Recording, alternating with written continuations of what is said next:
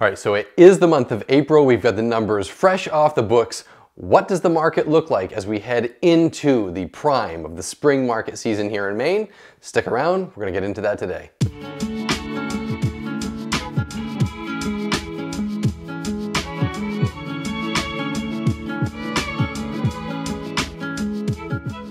Hey, what's up guys? Welcome back to the channel. It is your realtor, Nick Isgro with eXp Realty here in Central Maine.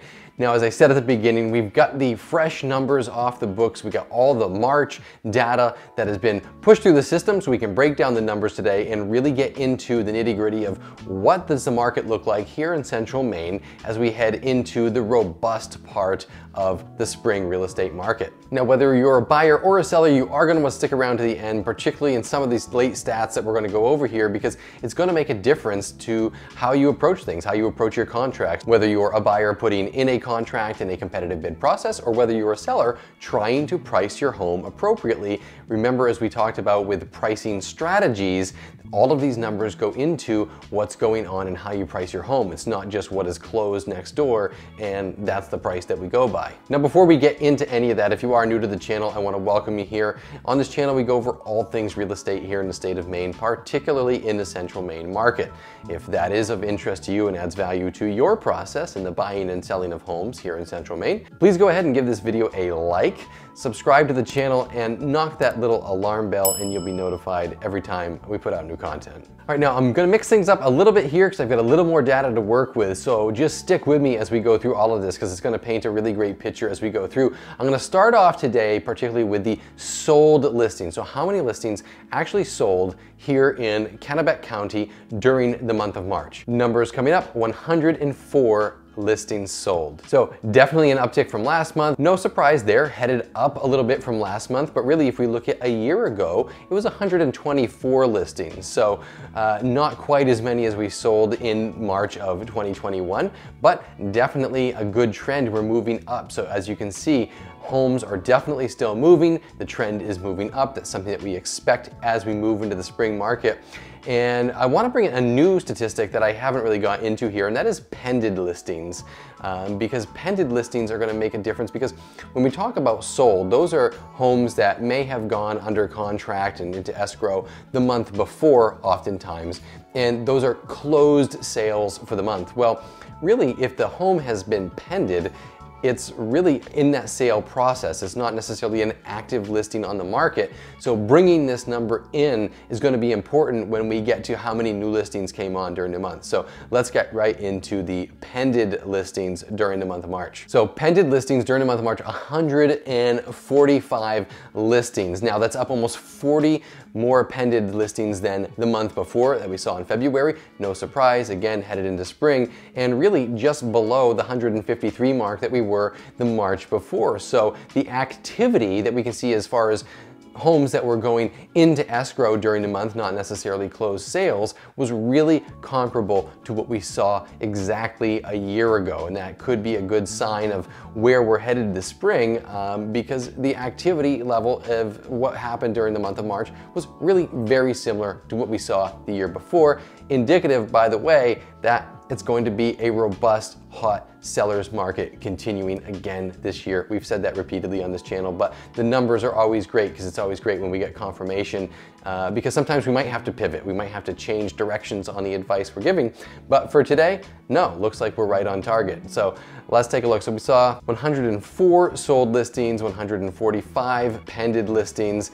So how many new listings did we add? That's over 250 listings really off the market, potentially during the month. How many did we add to replace that inventory? 167 new listings. So definitely not as many as went into contract. So that's definitely going to put a squeeze on the overall active inventory as we end the month.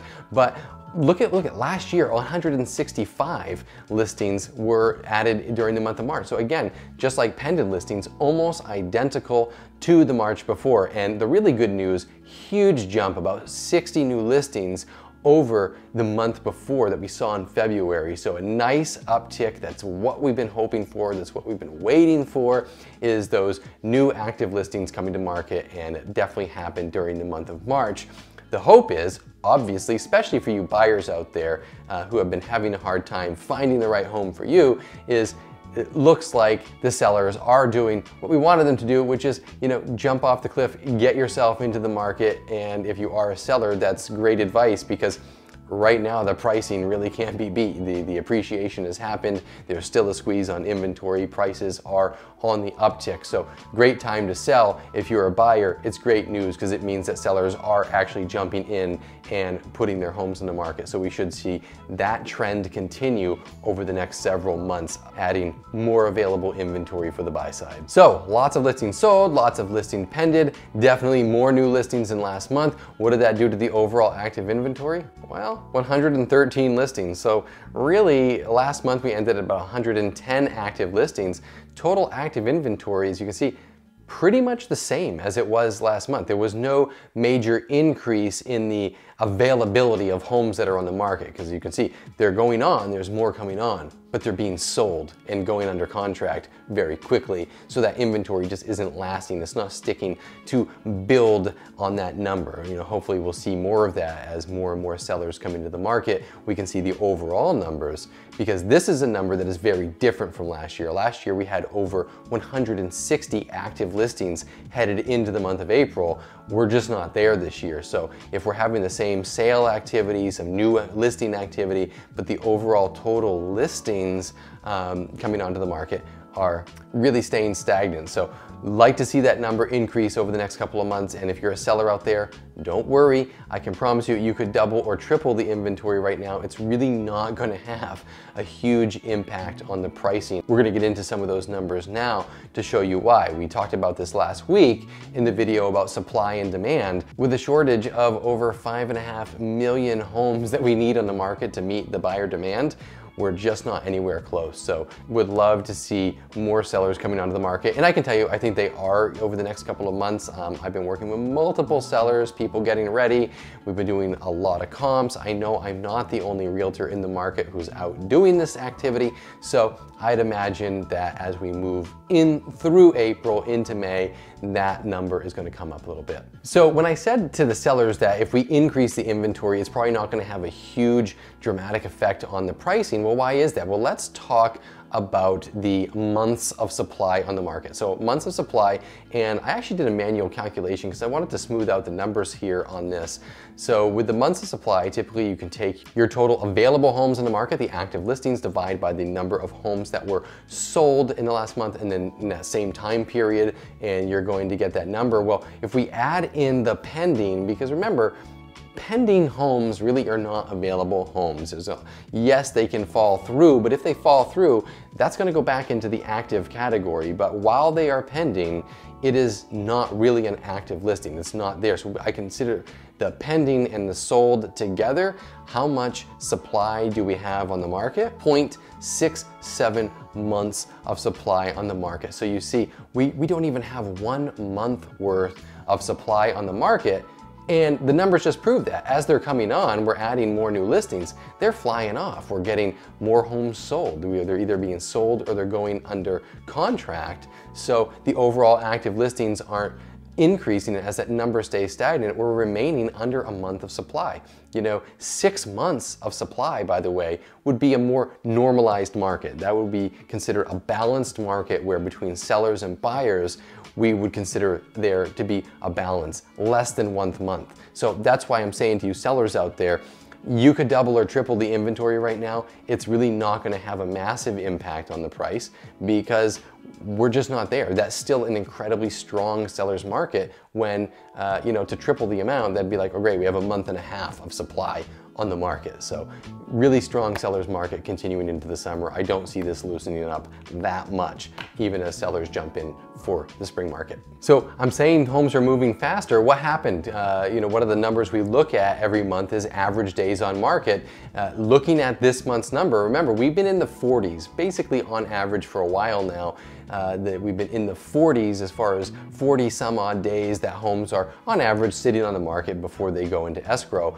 This month we're down to 32 days. So you can see in 1 month we wiped 10 days off the market. Wouldn't be surprised as we head through this month if that picks up a little bit and we get back more in the under 30, high 20s as far as the average days on market. So this will be an interesting thing to watch. This really isn't indicative of price, by the way, because even when we were a few months ago looking at 30, 40 some odd days on the market, people were really still pricing strong and they were essentially getting what they were asking for. And that's going to bring us over to the last number I want to get into today, which is the list to price ratio. So that is how much of the listing price did the home sell for. So you have a home for $100,000, it sells for $100,000, that ratio is 100%. So you can take it from there and do the numbers and see if it's plus or minus there. So, and there's two of these now, and I'm going to expand this a little bit because normally I'm just taking the sale to price ratio, but I want to show you an interesting number, which is sale to original list price ratio, because that does tell us that pricing may have gotten a little stronger than it should have for a few months. I think we're snapped back now, but let's go over both of these numbers. Sale to price ratio this month about 101%, so we're back a little bit over the asking price. That means people are offering about 1% more than what the asking price is on the market. And you can see if we look back on this trend line, it's really been about 100% of the asking price. So people are listing their homes, they're essentially getting exactly what they're asking for, give or take a tiny little bit, but it's averaging right around that 100% mark. But let's go to the sale to original list price ratio, and you're gonna see a difference here. This month was 99%, so just a slightly under 100%, but if we start going back a few months, you can see it goes into the high 90%, but there's a time about 4 or 5 months ago where you see it was really around 96, 97% on the sale to original list price ratio. And what that shows you is that as things did slow down a little bit late last fall, the prices did soften a little bit. People were getting deals because what was happening is there were price reductions occurring on those homes. So when they finally sold, it looked like it was 100% of the list price, but it was 100% of the list price after the price reduction from the original list price. But looks like we're balancing out now, because really 99 to 100% this last month, what we're seeing is those values are coming right back up. We see the swings in the market. If you're a realtor out there or if you're a buyer out there, you definitely feel this. A nice house comes on the market, you're one of 10 to 15 offers sometimes, not always, but sometimes. And I think as much as the pricing is actually increasing on homes right now, we're not seeing the price reductions because, again, that overall inventory has remained squeezed, but now more and more buyers are coming into the market. Only time is going to tell about how extreme that appreciation is. We've talked about this all the time. Goldman Sachs and Zillow think we're going to have double-digit appreciation again this year. I think it might be a little bit more modest, 7 or 8%. Only time is going to tell. We're going to track this over the next few months. We always will bring you those numbers so that you are the best prepared buyer or seller on the market, so you know how to list your home at the right price, or you know how to put the right offer in on whatever home that you're looking at. All right, guys, so that's it. I know we covered a lot. This is a little bit longer than my normal market update today, but I want to make sure I'm breaking down the numbers and having a really genuine discussion of what these numbers might mean to you, of what's going on in the market. Because with a market like this, it's just so crazy to keep up with it. But fortunately, hey, that's my job, not yours. Hopefully you get some value out of that. And speaking of which, if you are a seller, if you are a buyer in the market, or you're just generally interested in what's happening on the market, please go ahead and drop a comment down below. I would love to hear from you about that, hear what your thoughts and comments are. Always treasure those from each and every one of you. Thanks so much. All right, that's it, guys, for this week. Again, my name is Nick Isgro. I'm a realtor with eXp Realty here in Central Maine. As always, I thank you so much for sticking around to the end of this video, and until next week, see you next time.